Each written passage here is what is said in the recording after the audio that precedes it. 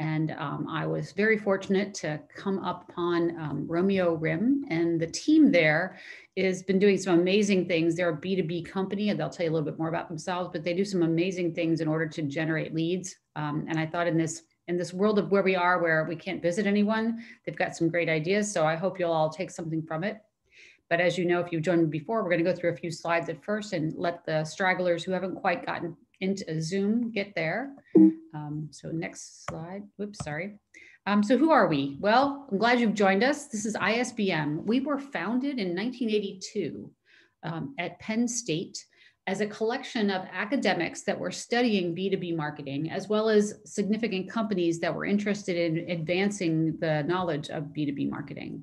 Today, we're about 40 member firms that learn from each other, and we have 29 academic fellows, those are named fellows for ISBM, that support us, 18 B2B instructors, and a whole lot of partner organizations that support our member companies. And of course, we'd love for you to join us if you're not already a member. And if you'd like to learn more, you can see us at isbm.com. Today, we're going to have Brian Graves. He's on the left, and he's marketing coordinator at Romeo Rim, and he'll tell you a little bit more about himself as I hand this over to him. And I'm Lynn Yanyo. I'm the executive director of ISBM.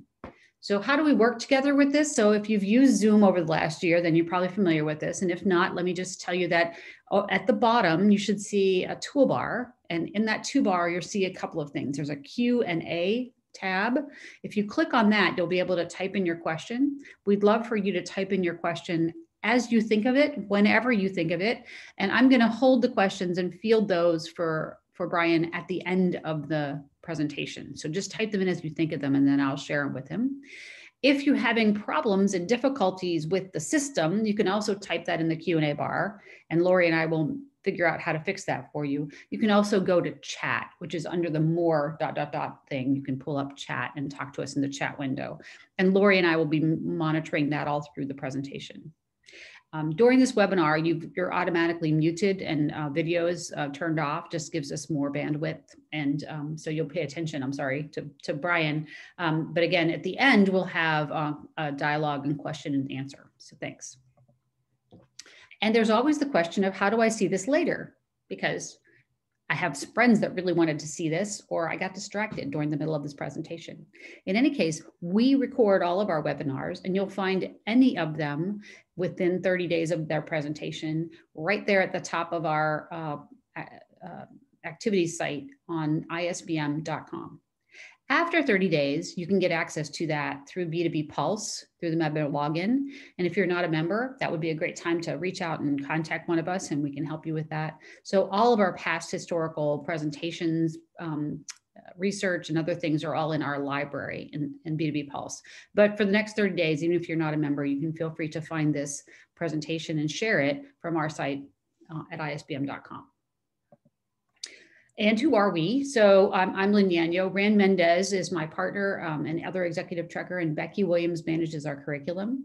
We've also been recently joined by Scott Israelson, formerly from ExxonMobil most recently, and now he's going to be helping us with our membership support.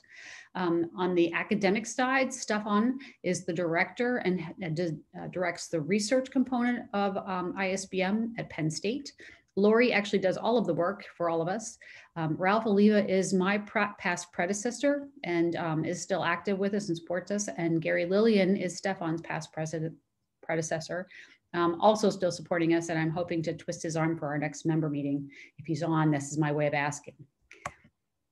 We also have a wide creation of list of fellows. This is kind of all of the academic entities that they come from, and just a few images of some of the ones we have. These folks are premier in their field. They teach for us, they consult for us, and they keep us apprised of the latest developments. And it is why ISBM is the leader in academic research in B2B marketing. Here are some of our member firms, just as a peek. And then just a heads up on what's coming. So if you haven't been to the isbm.com site, but you must have because you registered for this, you can see that there's a few more things coming up. We've started a quarterly event. The first one is March 9th. If you're a new member, or if you're an employee, of a member company, but you've never been involved with ISBM before, and you just want to know what the heck it is that you can get out of this membership, I hope you'll join me on March 9th, where I will give a short overview of all of the different things that you can do with your membership and things you can look for and hopefully achieve for your company. And I'll take questions, any and all. So please join us March 9th to learn more about your membership. March 17th, you won't want to miss it all. George Day will be with us. He's one of our ISBM fellows. He's recently completed a book called Seeing Sooner, Acting Faster. It's about vigilance, and it's about paying attention to weak signals in the marketplace and making sure your company is prepared with agility to be able to address those. Boy, if there was ever a time we needed that book last year, it was last year. And so he will be headlining that, taking questions and talking to us about that specifically. And then May 18th and 19th, please sign up for that in advance. We're doing a joint meeting with SEI, which is the Sales Excellence Institute at the University of Houston. It's kind of a sister organization to us. They do B2B sales and we do B2B marketing. And we're going to be talking about how things are transformed now after all of our experiences in the last year with COVID, and how marketing and sales is going to be acting differently and maybe performing better. And then lastly, I'll point you to our ISBM B2B Mastery Track. So we have just created an 8-month elapsed time training program. It's really 7 segments spread out over a long period of time so that you can find a way to fit it into your calendar, because you're going to keep working and hopefully work on your projects while you learn the end-to-end efforts that you need in order to be a good B2B marketer. You can see all of the details on our website, isbm.com/curriculum. If you have any questions, feel free to reach out to us. You can also sign up for any of the segments individually. But if you're new to marketing, or if you're a trainer of people in your marketing organization, this is the way to get everything you need in one relatively short period of time. And then lastly, I'll remember again that you can go to B2B Pulse to find anything that we have. Everything we have there has been recorded. Okay, so again, feel free to reach out to me, Rand, now Scott, and Becky. And there's Brian's email address, which we'll show you again later if you want to follow up and ask him any questions or offer anything. And then what I'm going to do is stop sharing now and turn it over to Brian. Brian has been working for the last couple of years, maybe 3 years, on ways to really drive people to find their company. So well, I'm just going to stop talking there because I don't want to actually steal the thunder. Now let me stop sharing. Here it comes. Right, okay, great. Can you hear me? Can you hear me okay? I hear you, Brian. Thank you. Okay. So I'll just go ahead and share. Okay, everything's good?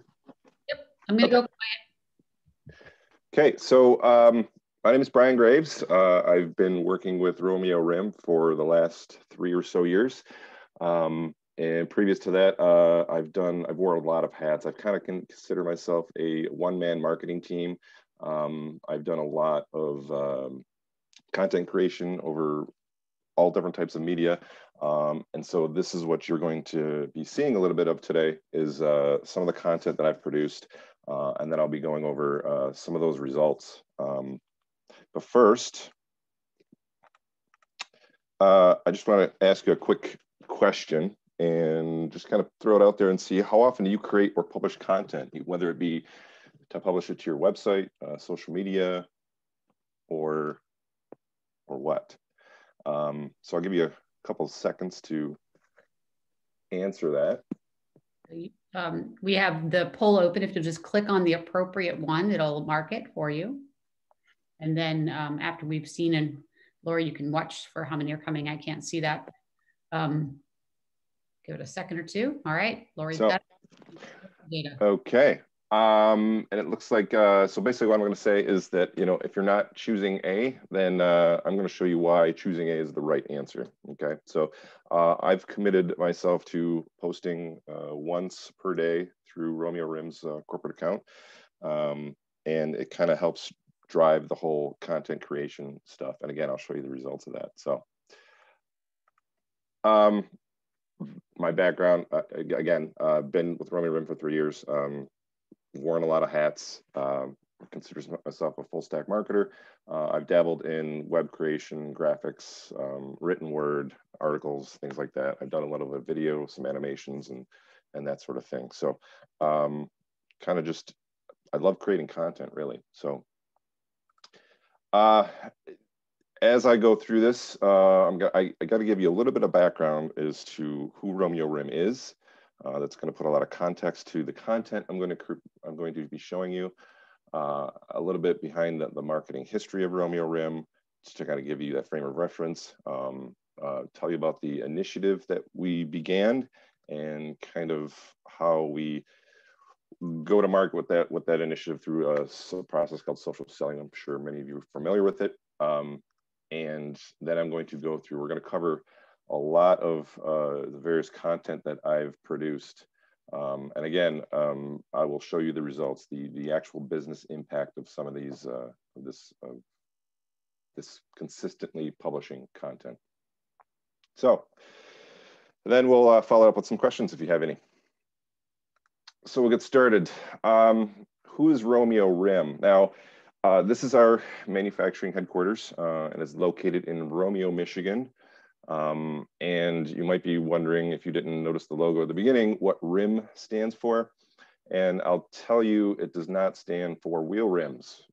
We actually don't do rims. And I say that because we actually get quite a few calls from local people asking if we do rims. Sadly, no. We actually are a reaction injection molding company. And we did a little bit of a rebrand not long before I came on board.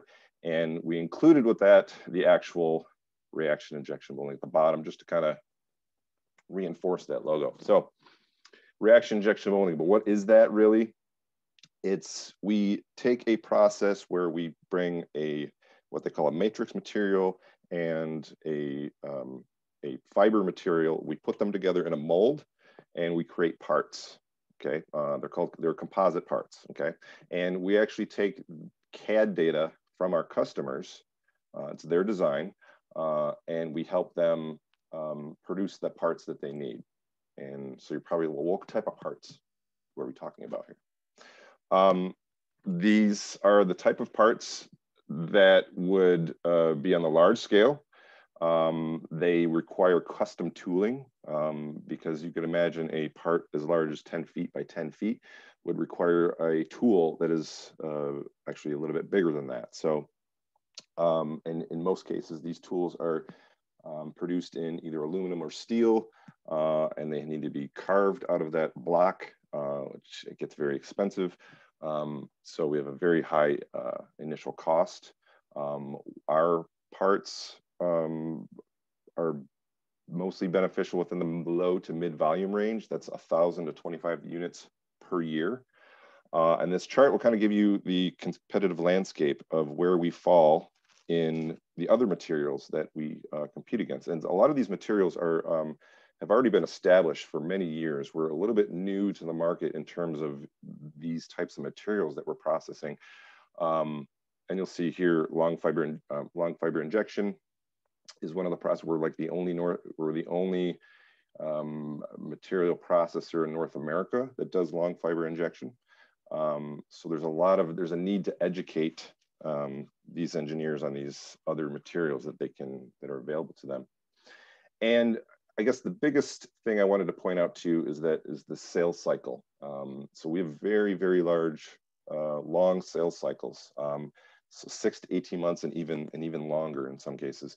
And so what that means is that a lead that I get today will not be actualized for a minimum 6 to say 18 months. In other words, we're working with them, but we're not getting any sort of revenue from that lead until we finalize the deal and get that CAD data, so to vet the actual project itself to make sure that we can do it.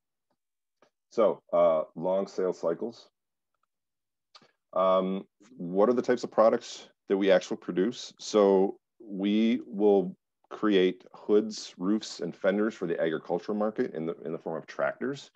And so you'll find, these nice panelings and hoods and roofs and all that stuff that make tractors look nice. We make actually bumpers for the mass transit industry. There's a good chance that if you've seen a mass transit bus, it has our bumper on it. We would make paneling for things like a forklift. In many cases, these side panelings here you can see here are made of steel, and a composite material is a very suitable replacement for heavy steel. We would also be found on these Class 8 trucks. This is what's called an air deflector, and this part is actually very, very large. I'll show you that in a little bit. And it's molded as one piece. And speaking of one piece, we actually get some business through a part consolidation in the form of these spas. So in many cases, these spas are separate panels that have to be assembled on site. And so what we do is we make these parts that are just that big. You can just put them in as one part itself. So then once you understand what our products are, our customers are people like design engineers, product managers, even supply chain managers. And so we deal with a lot of very large OEMs, multi-billion-dollar OEMs that produce things like tractors. And so in many cases, these projects are actually formed with teams. And so in many cases, we work with teams of people. So it could be any one of these types of people that we're speaking to and targeting as our customer. And so to kind of frame where I'm going to go with this, you have to understand a little bit of the history. So we're a manufacturer. It was been around since 1982. Very little outbound or inbound marketing. And in fact, one thing I want to point out here is that most of our new leads prior to, say, 2017 had come from existing customers. So that was our main source of business growth, is from existing customers. And so we had this outdated website, and this is a screenshot of it from, I believe, 2016. And so, I mean, not great. There was really no social media presence. And the leads that we did get from existing customers came to the tune of 1 to 2 leads per month. I'm actually told that that's generous. So just not a whole lot of marketing and prospecting going on. And then in 2017, Romeo Rim decided to do this marketing thing, right? So, and with that, they created a new website. So we went from a website that looked like this to something that looks a little bit more like this as it is today. And in fact, I'm waiting to relaunch a new site that I just put together. And this is kind of a snapshot of that. But so that's kind of where we're going in terms of web presence. And then they established some training on social selling as a way to get some of the sales managers to deliberate prospecting and highly targeted. So, and with that, we were able to establish a social media presence, okay? So this all started in 2017-ish. I was brought on board, I think, in late 2017. And so things really didn't get started until the latter half of 2018-ish. So the social selling aspect is just, again, a deliberate attempt to target these customers. And it's all driven with basically the content creation. So with the content, our aim is to provide value, to engage in those conversations. But we need to find out who they are and where they are. So what we would do is we would take a market like agriculture, and we would literally list all the different applications within agriculture: tractors, balers, sprayers, and that sort of thing. And we would go through and find pictures of these and find applications that would actually fit for us. And in this case, this roof is kind of a flat panel that we thought would fit our LFI process. So we would look up the customers themselves, or the company themselves, say John Deere, there's CNH, and those sorts of large companies, and we would find the design engineer, product managers, and whoever within those, and those would be our target customers. So all driven by content creation though. So now we're going to get into the actual kind of the show and tell of how I was put together this content, right? So because we deal with a lot of engineers, one of the things that we want to do is educate them, and to educate them, we need to convert these technical engineering concepts into a little bit more easy to understand language. And so much of my content centers around that. And of course, we want to provide value. We are a manufacturer of custom parts using materials that they may or may not be aware of. And so education becomes something that we definitely want them to understand, that there's other products out in the market other than the more standardized materials that they're used to. And so, of course, that will help them solve problems. They're engineers. Engineers love to solve problems. And so my content comes from all of these things to educate, entertain, and to ultimately engage. Okay, and there's some entertaining stuff in here, which I hope you'll like. So, and with that, I'll get into really the, and then once the content is created, of course, we would post on our website.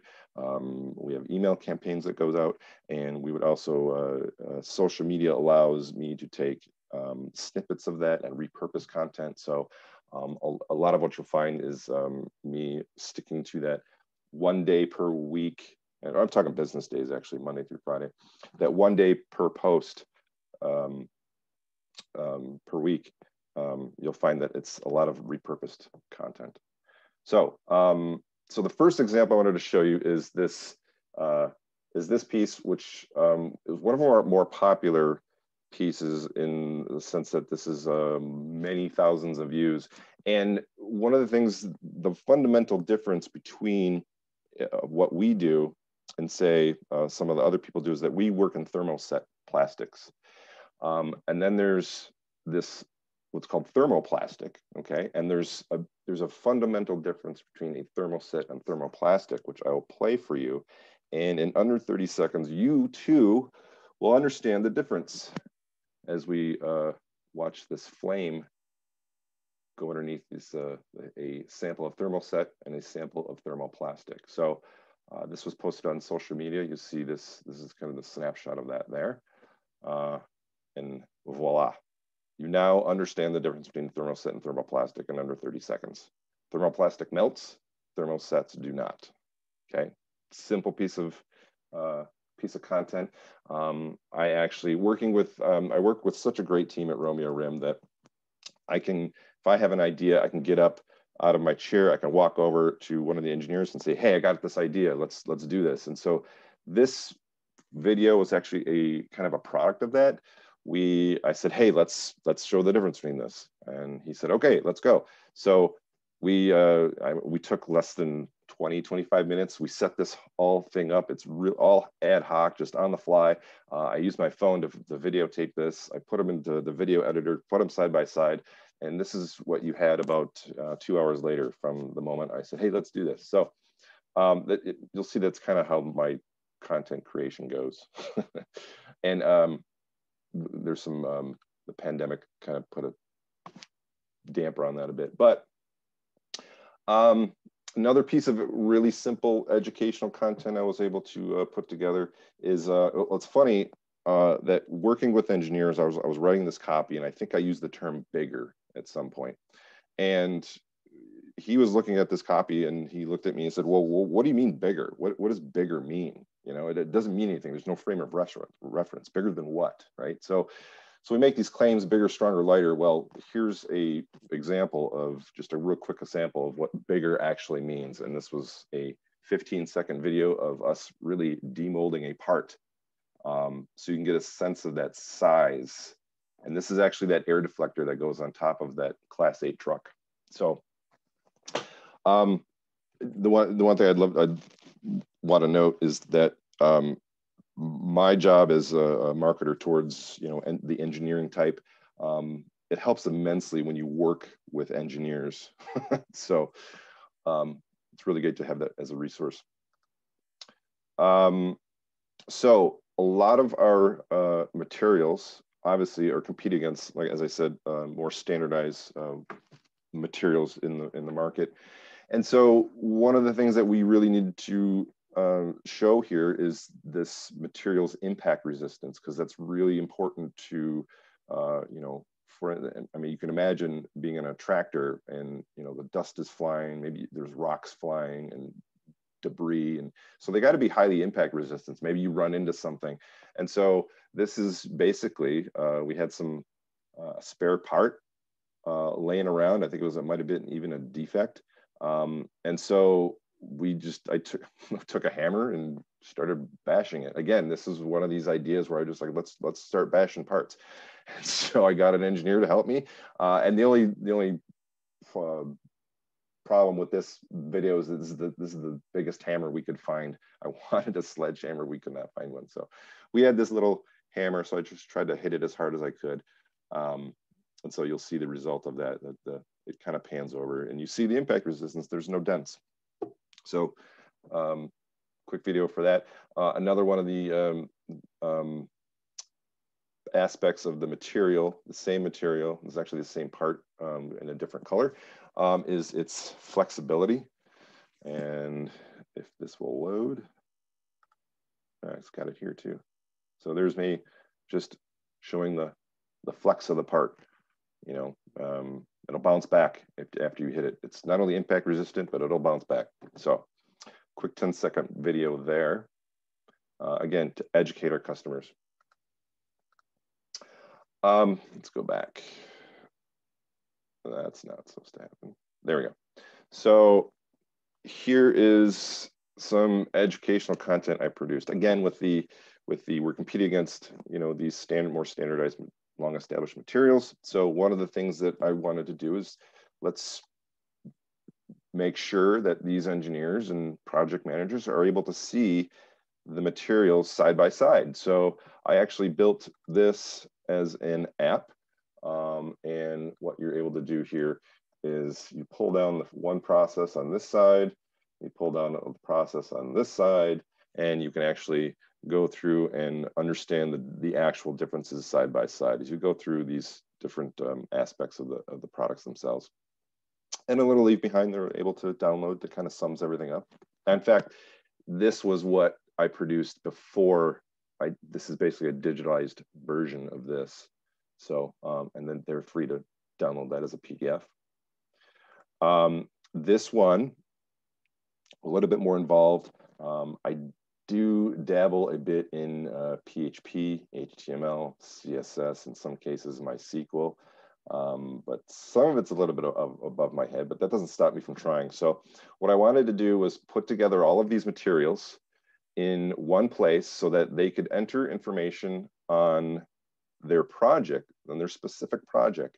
And this will actually spit out a basically a short list of suitable materials based on, you know, these criteria. So what's the maximum temperature requirement? Okay, so you enter that, your part size, how much you're going to do an annual volume, how stiff you need it to be, and how important lightweight is. So it's going to take all 5 of these factors, rank them accordingly, and spit out these results. So the closest to 100% are the materials that are most suitable, and this is just for temperature.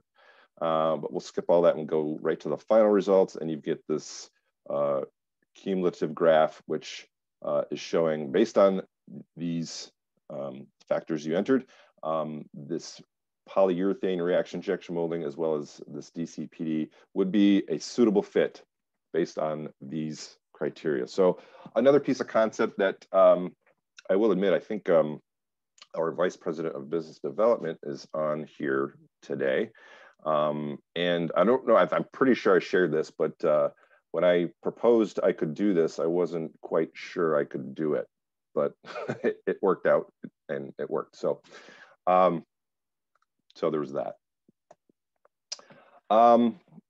Another idea where I actually, in this case, I grabbed engineer. This is James Hotel. And I was able to pull him and get about an hour of his time to film this impact test, which as you can see, I called it an impactolometer because I'm a marketing guy, right? And that's what you do. But no, it's actually called an impact tester, which is, I know, how boring is that? So, so this is a bigger 3-minute video that we actually broke down into snippets of just this actual, 17-second clip of him dropping this, I think it's a 20-pound weight onto this needle and pin where it punches holes through things. And so this is a competitive material that I believe this is fiberglass reinforced plastic, which penetrates. So more education and that sort of thing. Here's a piece of content, again, educational. I happen to find myself, it's funny how these ideas just come to you. I found myself walking around Cedar Point one day, and Cedar Point is an amusement park in Sandusky, Ohio. And so a lot of people from Michigan go there. So I'm walking by and I see this, this generator encased in steel. And of course it's kind of rusty. It's not looking great. And I'm wondering, would you really want your logo slapped on that? So I took a picture of it and realized that when I got back, I was going to do some Photoshop work and make it look like what it could look like if you used composites. And so I did this Photoshop work and made it look nicer. So, and just did the juxtaposition here. I even went so far as to design in these kind of aesthetics to make it look a little bit more appealing, just as a way to show what else you can do with composites instead of this plain sheet steel. So that went well. Again, my team at Romeo Rim, especially Matt Getty, my boss, fantastic people to work with. We were able to put together some webinars. You can see this is an introduction to long fiber injection, an introduction to dicyclopentadiene. Now that's a mouthful. You can say DCPD. So many of these material and product engineers don't know that these materials are available to them. So we created these webinars called introductions because we wanted to introduce these materials in a way that we can show them and explain to them what they'd be getting out of it. So these ran about 30 minutes each. I leaned heavily on our, every person in the department that I work in, the business development department, has an engineering background. So leaning heavily on all of their experience and their knowledge is so fantastic that, we were able to publish these webinars pretty easily. And this kind of led me to thinking about that repurposing of some of this content. So,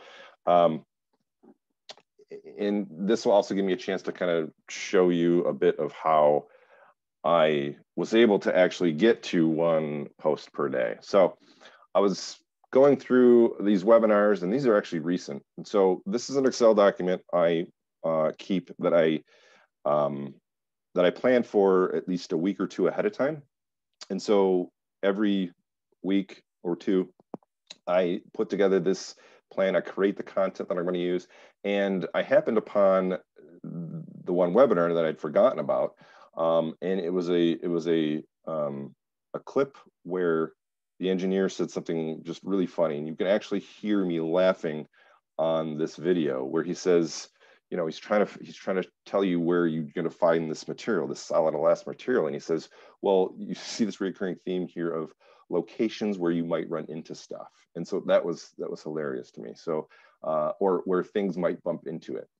And so I took that and sort of created a theme from Monday to Friday. And I kind of do that a lot, where this was the introduction. And so I kind of introduced the fact that these next week, we're going to show you examples of locations where you may run into stuff. And so I would start out each post that day, here's one location where you might run into stuff, and give you a snippet of the actual webinar. It's maybe a 20-second clip. And that we covered 3 of them in this webinar, so I had 3 examples to show, spread it out over these 3 days, and then ended with another material post. So just give you a little bit of insight of how I'm able to produce once a day, if that helps. This led to an email campaign where basically I used those webinars that were pre-recorded, much like this one is, and allows our customers to view them whenever they wanted, you know, and I kind of framed it as, you know, consider these as extra tools for your toolbox, because they really are. I'm not so much selling as I am kind of, you know, here's another tool for your toolbox. This one was fun. We have this, what we call a rotary press. And this rotary press is about the size of a hockey rink. It's about the same shape. And on it are up to 7 carriers. And these carriers hold a mold that opens and closes. And I'll start this video here so you can kind of get a better idea. And so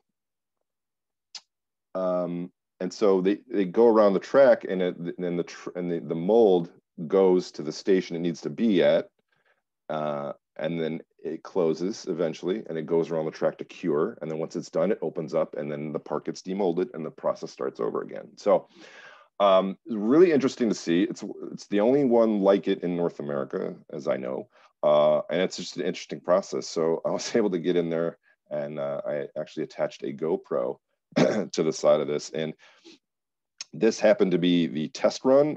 I had full intentions of doing a different version of this, but this one ended up being sufficient, and more importantly, there was no damage to the camera. So we had the reason why there's kind of this hazy glow on there is because there's a plastic bag over the camera to protect it. So and then, you know, more really simple educational videos. The mold will close, and then when it opens, the part is there. So less than a minute, you understand that process. A quick 5-second animation that you know, I referred to as those the spa paneling. Well, in one case, we were able to reduce all of these parts into one large part, and this is just a real simple animation to kind of show that. So it all comes out in one piece, and then you apply it as one. So real quick and simple. Okay, so this was interesting and exciting. I mentioned I, you know, usually would just get up out of my chair, run over the nearest engineer, and, you know, hey, I have an idea.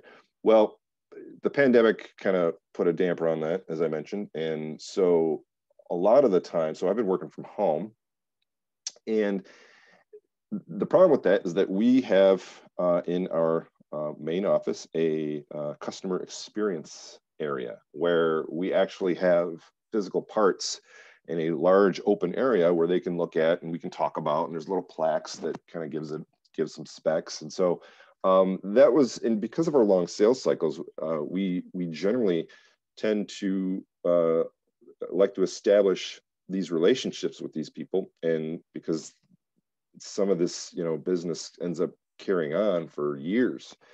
And so when we are kind of, I guess, courting a customer, we invite them into our customer experience area to kind of show what we do, and we give plant tours. Well, a lot of that came to an end, so we put together basically a virtual tour, again with the help of Matt Getty. Thank you.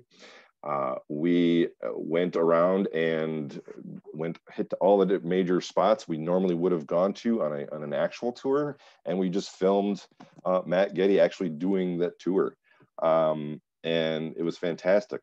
I broke it up into parts, so I think there's a total of 16 videos. Yep, 16 videos in there. And so instead of, you know, relying on people coming to us to see, we can actually, you know, create that video for them to see at home. So that was actually fun.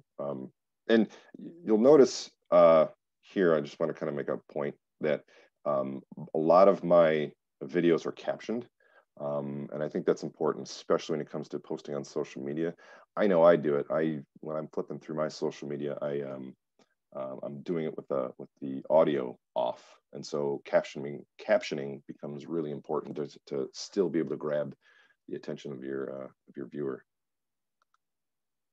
And so so you remember how I said we're trying to take technical jargon and put it in an easy to understand language? Well, this was an attempt on my part to I pushed that envelope a little bit. And so if you really think about our LFI process, you saw that rotary press go around, and it had some stuff sprayed into it. And then at the end, it had this kind of slurry, splashed into it, and the mold closed, and then it opened up. Well, what does that actually look like? Well, it looks an awful lot like making waffles. So I actually made this post here that is, and I kind of offered them up, the question, what could you make with an industrial sized waffle maker? So it was interesting. I did get some funny feedback about that.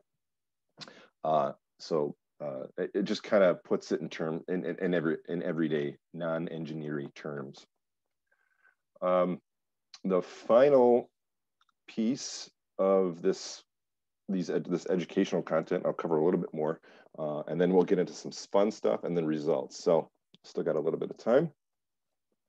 So again, pushing that envelope of turning technical jargon into easy to understand language. And so we have a process we use, again, referring back to that video of the rotary, you saw those things being sprayed into it. Well, one of those things being sprayed into it is actual paint. And so what we're able to do is, normally when you produce a composite part, they require post painting. And so you demold the part, you have to trim it, you have to sand the part to make sure to ensure proper paint adhesion, and you're going to get it's a very labor intensive, cost intensive, and so we use in mold paint. And so in my attempt to explain that to people, I came up with this. It's the composite version of pulling a cake out of the oven with the frosting already on. So we'll see how this goes. I have this scheduled for next week. But I should mention, you're welcome to follow Romeo Rim, which is where I'm posting all of these. And I do continually post once per day. Some of them are fun. Some of them are not. Some of them are just entertaining. And we'll start getting into a little bit of some of the other stuff I produce in terms of getting it out to our customer and of course awards. And we're big into those relationships and as well as accomplishments. And again, that sales cycle requires us to really, build those relationships with those customers, because they could last years. And so we celebrate that with by talking about, Supplier Performance Award. And we've won this award, I think, the last 5 years in a row. And so we celebrate that. So those are easy pieces of content that help fulfill, that posting once per day. Other type of content that I will get into is sometimes news, and the whole SpaceX Falcon Heavy launches have been incredible to watch. I don't know if any of you've seen those videos, but in fact, one of them looked like the two rockets returning to Earth. Looked like a video game to me, and it was pretty amazing to see. So what I'll try to relate to some kind of engineering-y type stuff, that I would think an engineer might be interested in. So kind of to relate to them. It's always great to also talk about your employees. Romeo Rim has a very, very good company culture. We celebrate our employees through service awards. Every quarter, we talk about how many years of service someone might have.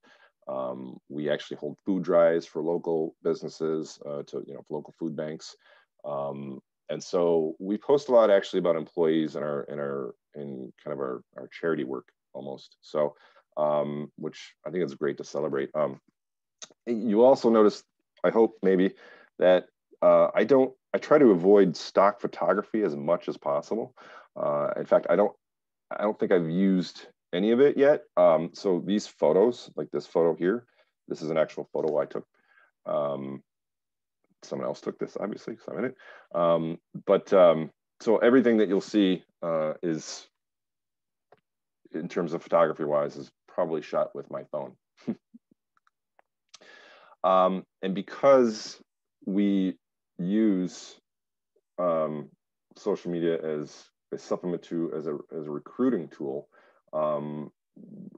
we talk about employees in the sense that, you know, it's a great place to work.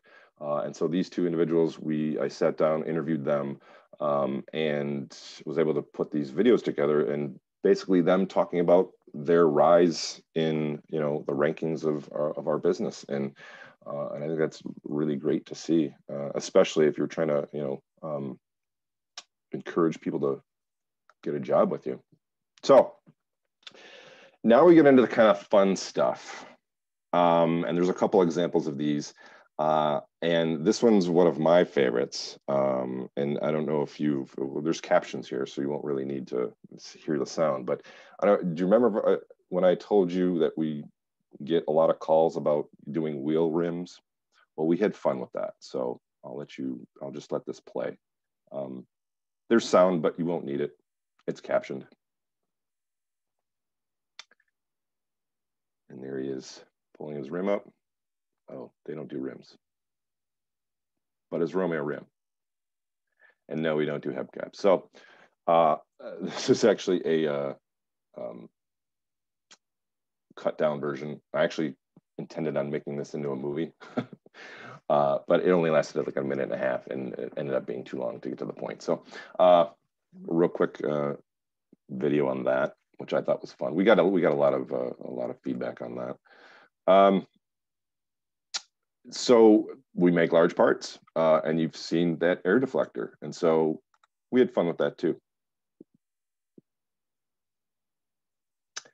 And so we were able to pull some people from the shop floor, from the front office, and this was last year. We had a snow day. There happened to be a kind of a small hill behind our facility, and so we, you know, in an hour or so, we were able to fill this whole thing, put it in the editing, and create these graphics. And now you have this kind of fun video where we're showcasing the product while, you know, pointing out all of its you know, capabilities and attributes. So Ken, kudos to the Romeo Rim team for allowing me to be able to do this. This is not something I think you typically see out of a B2B company, but I think it adds personality, and I'm actually going to show you that in a bit. This happens to be Lynn's favorite one, and one of mine also. And the backstory before I show you. And so engineering people are so great to work with. And I was walking past one of the engineers' desks, and I see this, and I kid you not, I LOL'd, I laughed out loud for probably longer than I should have. But it was so funny to me. This is actually a recreation, and if you laugh, you might be an engineer.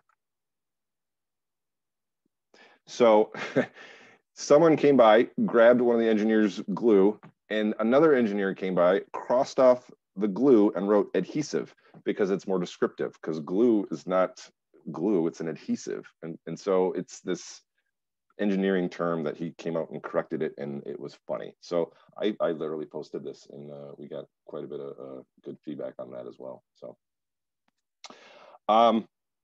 final piece that I'm going to share with you today, and I'm just going to let this run. So this is our business development team, and what I wanted to do here was to introduce the entire team to prospective customers in a fun way. And so this is what we came up with. So you have this, you know, all of us walking out slow motion style, kind of epic, you know, introducing everybody in the team, because in the business development department, if you as a customer decide to reach out to us via email, phone, or whatnot, there is a 99% chance you will get one of us. So this is a way to kind of put the face to the name. you know, so in kind of a fun way. We had a lot of really good feedback on this one as well. And so that concludes the examples of the content I'm going to show you. Now we'll get into the results, which are equally important, and there's me. So anyway, enough of that. So on LinkedIn alone, which is where I concentrated most of my content efforts in publishing, we gained over 480 followers, purely organic, over a year and a half, 2-year period. You can see kind of this chart that shows that. We average about 20 per month of new followers. And we also had an engagement about 5.5% on average. So, which I think is not bad. But more importantly, the impressions, over 7,500 impressions per month. And that's a lot of people viewing your content. And it's a lot of touch points. And so even better, web traffic. So of course, all of you know, these things were published to our website, which enhanced our SEO. And so you'll see this great graph. If you ever go check out SEMrush, I do this like once a month just to look at this graph because it's so fantastic. But you can see here our kind of SEO efforts started late 2017, and then by January 2018, we started moving that needle up a little bit. And so I was on board right before this. And so you can see this fantastic graph in web traffic that goes all the way up to about 10.5K per month, which is about where we're at now. So in the course of 2 years. So not bad. This also impacted our organic keywords and search traffic, especially relative to the competition with all this content we were able to create. You can see here's a listing of what SEMrush considers to be our competition, and here's us. So we're getting found a lot more through way more keywords and way more traffic. So outpacing them. Another key business impact is the leads per month. So I mentioned before, the existing customers were contributing to about 1 to 2 leads per month. Well, we went from before 2018, 1 to 2, to after 2019 to about 10 to 15. You can see this is my actual screenshot of my actual scorecard, that these double-digit leads that had come in every month, well, just about. So, and it continues to this day. Here's another shot of that, but in this case, it's going from right to left. And so the biggest thing I wanted to point out here is that actually last month, we had our highest ever number of leads. So that was pretty fantastic. And look like we got about 7 or so minutes. I'm almost through. Opportunities by lead source. So you'll see these are what we consider the marketing lead sources: a website, email, and inbound. And so over the course of 2 years, this is since I believe 2018, we've gotten 122 website leads, 38, 16, total of 176 new opportunities that we normally wouldn't have gotten had we not had a marketing program. So the other thing I wanted to point out here is this key here. Again, existing customers was our #1 lead source, but now 2 years later, it's now become the website. So, and this is also reflected in the dollars. We have $81 million worth of opportunities via website for a total of $107 million in opportunities since 2018. Now, again, that's why I wanted to stress the long sales cycle. So these are opportunities that we're still working. And they're still in the pipeline. So, and in many cases, we have a very, very good high probability of landing those. So, but just to give you a bottom dollar sense of what's this produced so far, 176 marketing leads, which led to, like I said, $107 million in opportunities, and actual dollar amount has led to $3.5 million in book business. So again, I wanted this, I mean, that is the absolute lowest, and this is actually business that we're getting, money flow with. So that's not this can only go higher. because of these opportunities that are in this funnel still.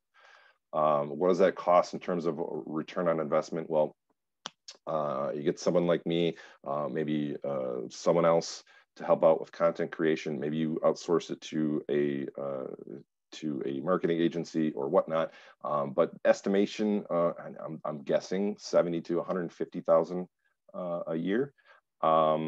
And with the software on the computer, so we'll give that a conservative estimate, say of $100,000 over the course of 2 years, which equated in this case $3.5 million in book business. And so the revenue per dollar spent is $17.50. And that, of course, based solely on this $3.5 million calculation, can only get higher with that $107 million in opportunities in the funnel.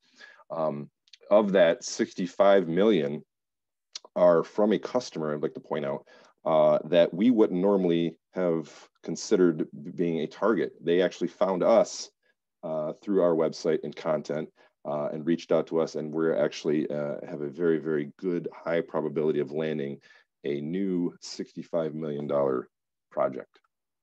So the other biggest takeaway from this is those videos that I produce, putting the face to the names. This is the quote that I think that is one of the better ones. We haven't met, but I feel like I know you.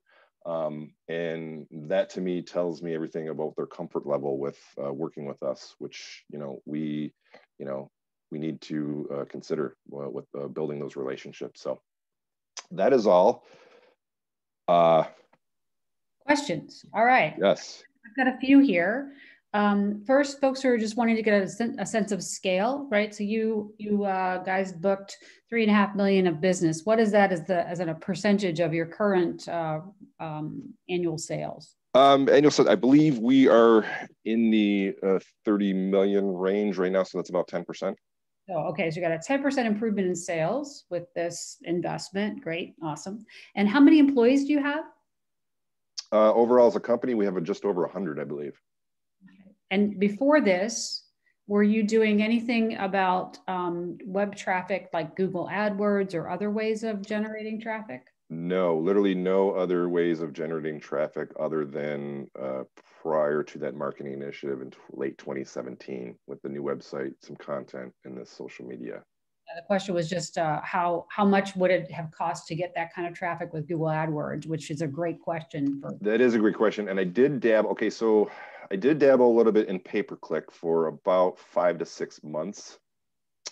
We didn't throw a whole lot of money at it, but if you consider the keyword searches for some of these, the volumes are kind of low.